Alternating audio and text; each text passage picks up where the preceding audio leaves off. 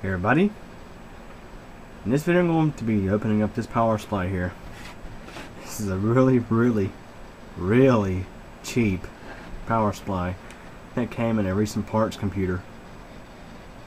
But the parts computer itself running just fine after putting in a new processor that wasn't existing in the machine before, and some extra memory and a hard drive and a DVD drive. You can probably hear it running in the background. There it is. But anyway, let's go and open up this power supply here.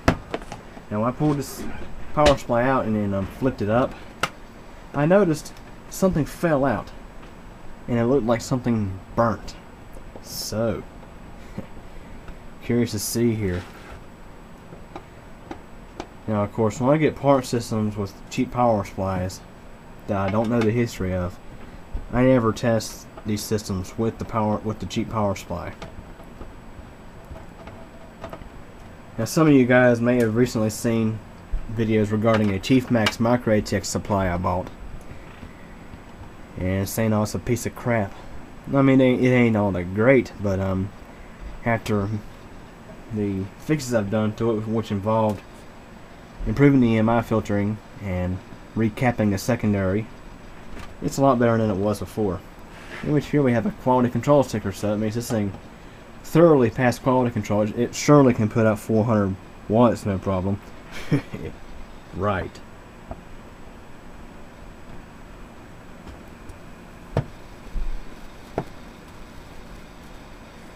This is one of those units that they cheaped out so badly that they can't even put 4 screws in the fan. This is one of those units, and it looks like it was something from Chiefmax. I mean, there's some Chiefmax units that are fixable, like the one I got for the TV box, but there are also some that are just so crappy that you just won't even get near them. I got another warranty sticker here. And scratch that. Power supply was made in June 2010. So this little guy here is 4 years old. And there's another power supply that I have that was made close to that time period. Here's the Diablo Tech that was in the TV box. Yeah, guys, look at this. Now you tell me,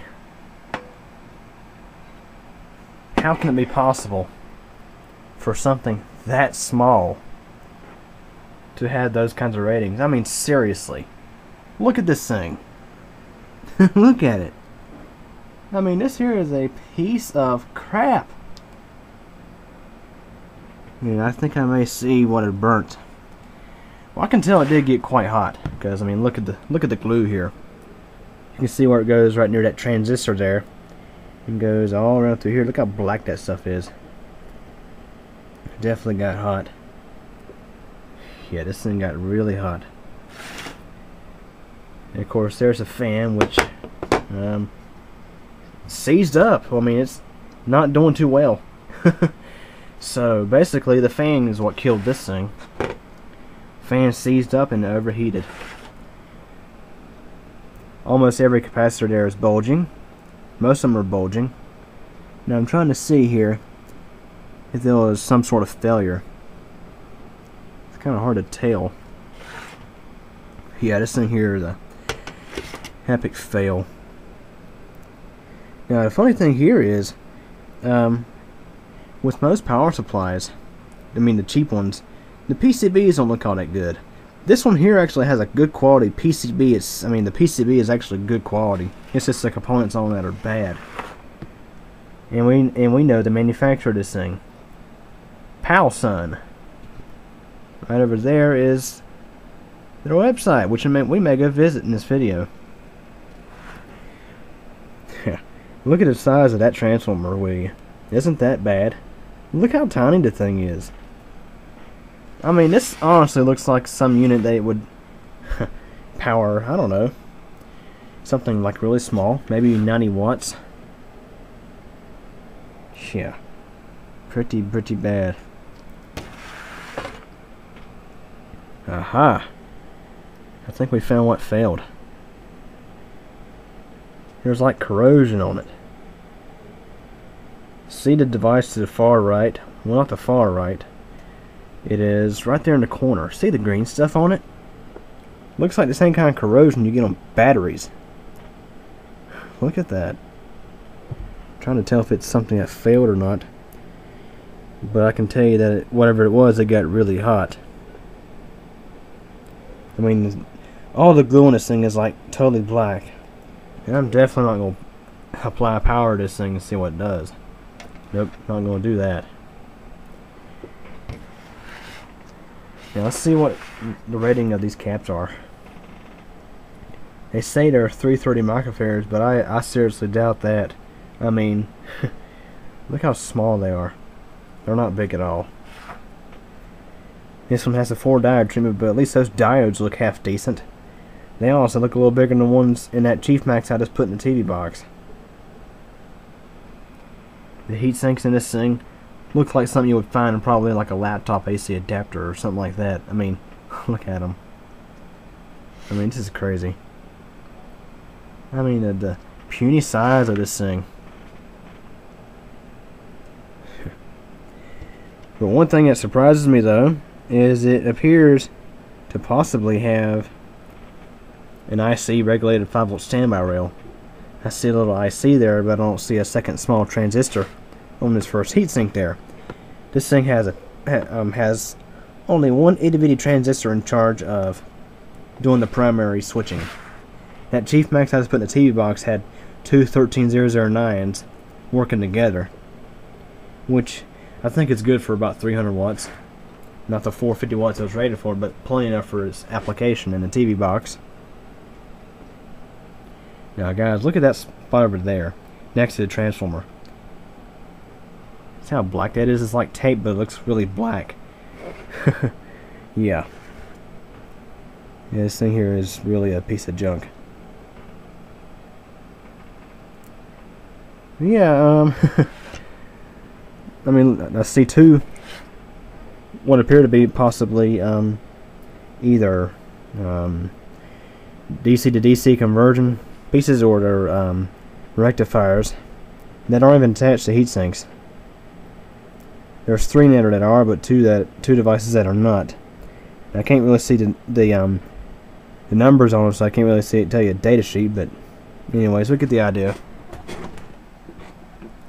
Some cheap power supplies can be fixed by improving the EMI filtering and by installing better caps. But this one here, I mean, installing better caps, that ain't gonna do you much. There's no spots on this PCB here to even install like a long coil or nothing like that. It was probably intended to be used with a daughter board on the AC plug that has that kind of stuff. But anyways, this thing here is I'm not going to even bother fixing it because obviously this thing here is really a piece of crap. Not even going to even waste my time with it. But I did want to show it to you guys. Yeah. Look at that. Here's a couple of things I want to show you. They were so cheap they can only use 2 screws in the design of this thing to hold the PCB in the case. And they got these like ledges here that the PCB sits on to hold it in the back side. But a screw here and a screw here. And I know something else that I'm not really liking. You see that switch there for the voltage selection? Look where they have the wire soldered. It's not at the top, it's in the bottom. So yeah, let's go ahead and take the PCB out. I mean, this thing is sending part of a voltage doubler circuit around to the bottom side of the PCB, risking shorting out, shorting to ground. Not a very good design in my opinion.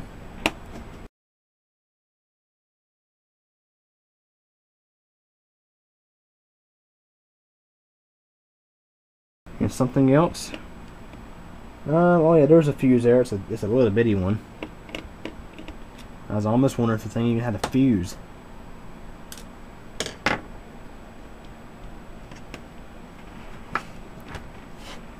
Unless they bothered to zip tie the wires to the case. I don't know why they bothered doing that. They skimped on pretty much everything else.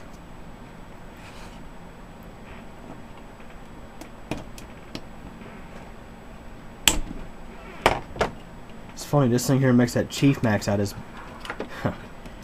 installed in the TV box look like something of high quality.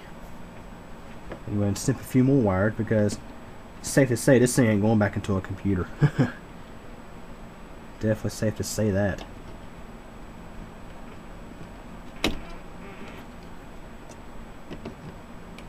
Snip one more wire over here.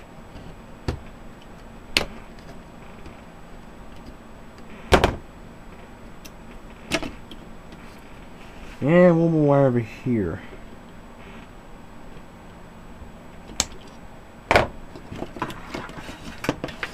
There's snip the fan wires.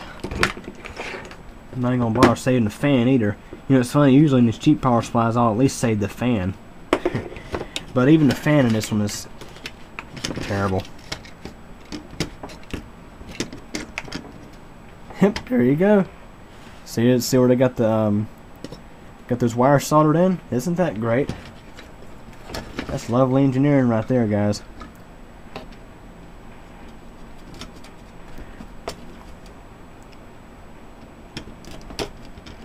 And guess what else? Not only they had those wires soldered to the bottom side of the PCB, there was absolutely no sort of plastic on the bottom of the case to go between the PCB and the metal.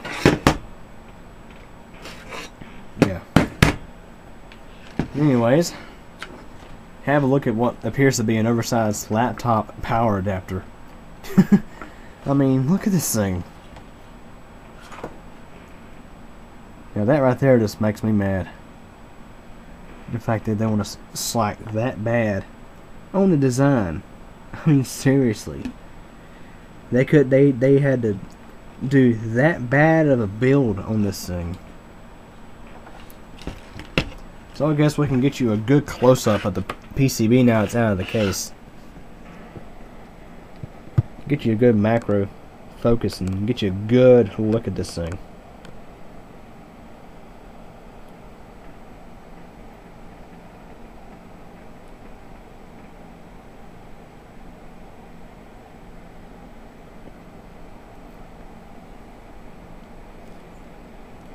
I think it does actually have a IC controlled 5-volt standby rail. That's probably the only positive I can say about this thing.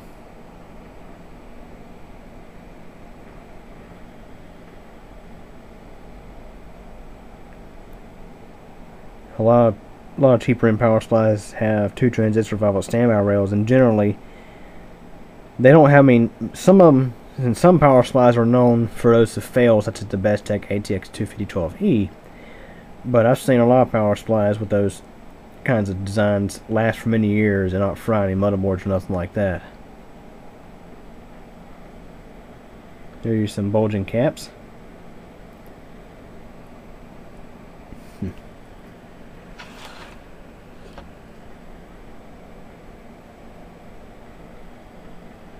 Yep. Epic fail of a design. Now let's go and visit that site there, palsun.com.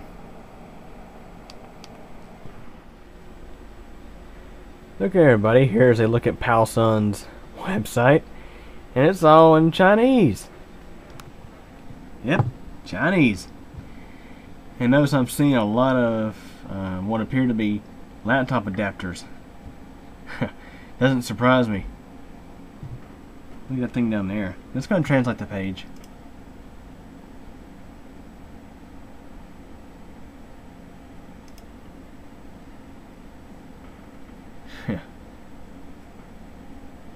Yeah, look at this.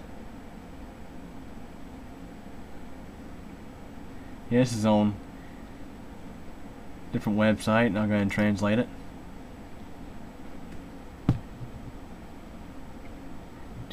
Total search 0. I don't think I want to buy a power supply from that company. It's funny, usually these OEMs you can't find much of anything about them. It's because they sell their products, or at least other companies buy them and rebrand them as these cheap things like what you just seen. So anyways, that was a look at the website. Now I guess we can end this video by look at the connectors it has. And man, they have some skinny wires on them. I mean, look at this CPU power connector. I'm not sure if that's 18 gauge or possibly 20 gauge. And of course, these wires aren't labeled because they don't want you to know the wire gauge. No, they don't want you to know that. Because really, they're supposed to be 18 gauge. Let me see here. Those 3.3 volt wires might be 18 gauge. I mean, yeah. But I kind of have my doubts. I mean, look how skinny these wires going to the CPU connector are. Look how skinny they are. We gotta look at these. And we have a total of 2 SATA connectors on this thing, along with 2 MOLEX and 1 floppy, along with your main power connector there and your CPU power connector here. One more look at the specs here and what it says it can do. Yeah, see the empty spot there? That's probably where the -5 volt ratings would have normally went. And let's see if it does. It does not have the -5 volt rail. There's a empty spot in the plug. So at least many of these cheapo power supplies are starting to get a little bit more modern by not having -5 volt rails. Yeah. This thing here has no use inside of a computer. Unless you want to fry something. But anyways, hope you enjoyed this power supply video. Any questions or comments? Feel free to ask them. Thanks for watching.